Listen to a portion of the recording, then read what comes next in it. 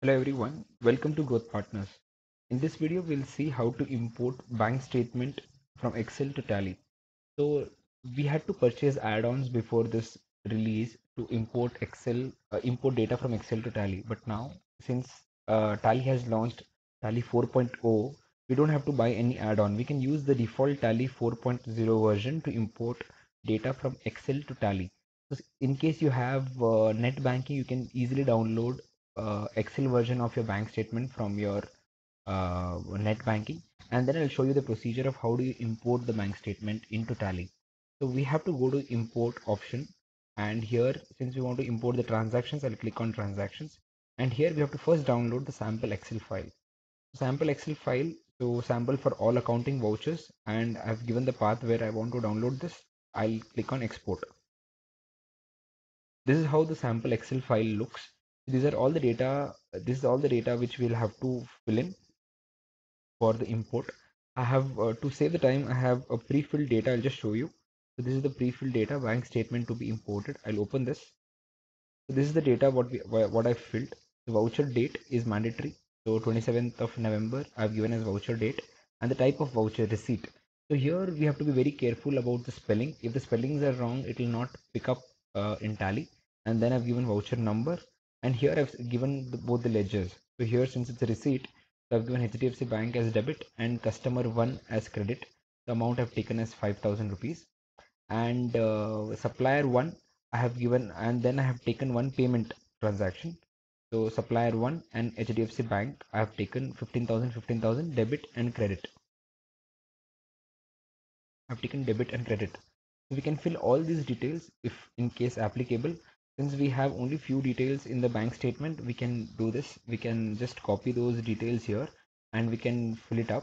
And then I'll just save this and I'll close this. I'll close this template file as well. Now I'll show you how to import.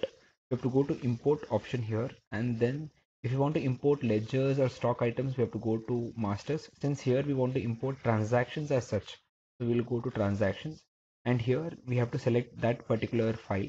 So here we can see bank statement to be imported. I'll select this file. Its accounting voucher is the worksheet name, and then this is the default template, and I'll say yes. So here, as you can see, we get an import summary. So it's very important to go through the import summary always. So it gives us a a view of what is getting imported. So here, as we can see, import data from row number 2 to 5. Since the first row was the header, so we don't want to import the header, and so it says it will import data from row number 2 to 5, and then it says transaction period. So this is the transactions date what I've entered, and that's taken up here, and import data from column A to Q.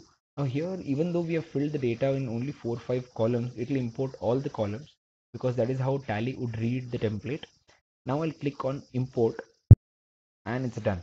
So it is so easy to import bank statement from Tally to from Excel to Tally. Now let's see if the entries are available here. I'll go to display more report.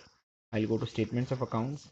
I'll go to statistics, and here you can see in payment we have one entry of 27 November. It's payment to supplier 1. The amount is 15,000 rupees. And in receipt, let us check. In receipt there is one entry. It's receipt from customer 1, and the amount is 5,000 rupees.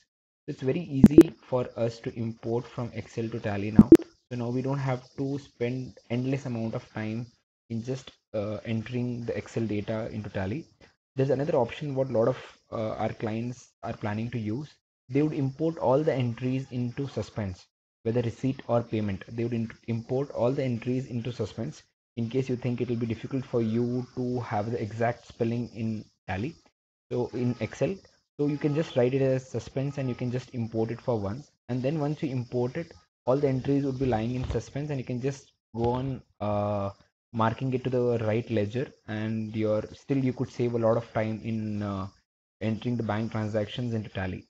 So I hope this video is very clear for all of you, and still if you have any queries with regards to import, you can call us on the number given in the description box, and our team will guide you. Thank you. Have a beautiful day.